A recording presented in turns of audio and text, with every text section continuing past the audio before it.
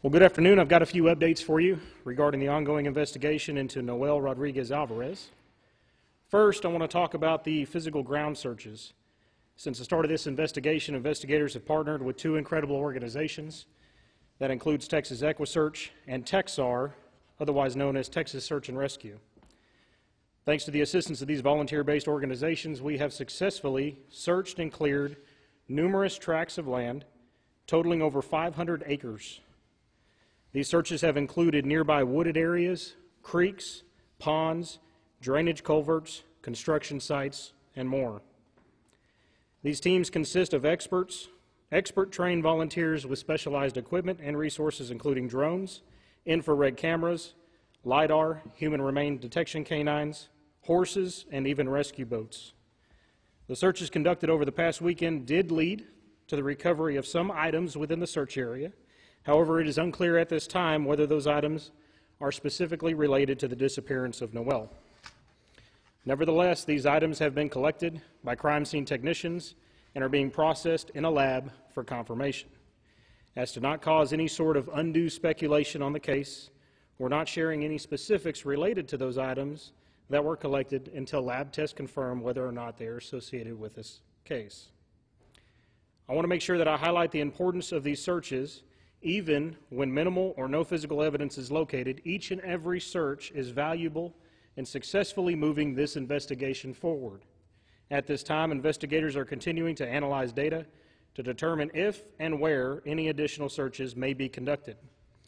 Prior to the most recent search, I had expressed that investigators were focusing heavily on analyzing the tremendous amount of data that has been collected as a part of this investigation. This work continues as investigators continue to have data come in.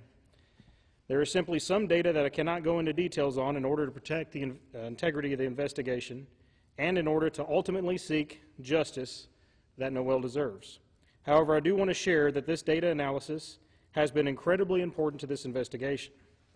The data has supported Noel's disappearance most likely occurred near the last week of October 2022, approximately 6 months ago. Additionally, financial records indicated that the plane tickets to India for Cindy, Arshdeep, and all 6 children were purchased on a credit card belonging to Arshdeep. Investigators also noticed an abnormally large cash deposit into Arshdeep's bank account.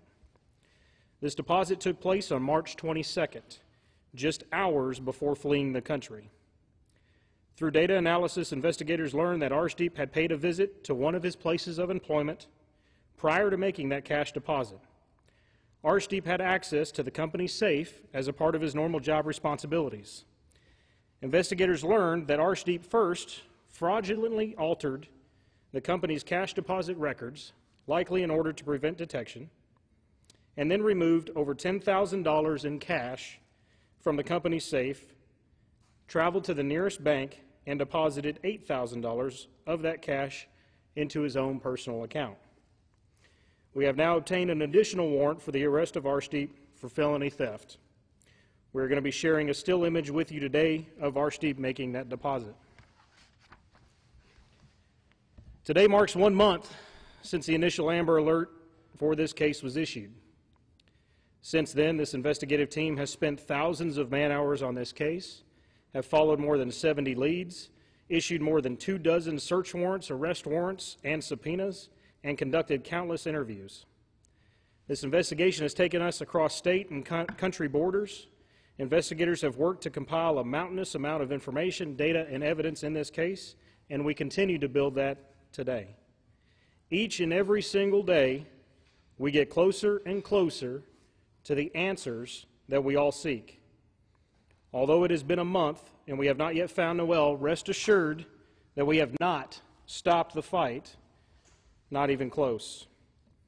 We will continue to fight for Noel until we have the answers that we need. And I want to thank everybody for your overwhelming amount of support that this team has received during the course of this investigation. We know and understand how important this case is to the community and stand by our promise to do everything that we can in this case.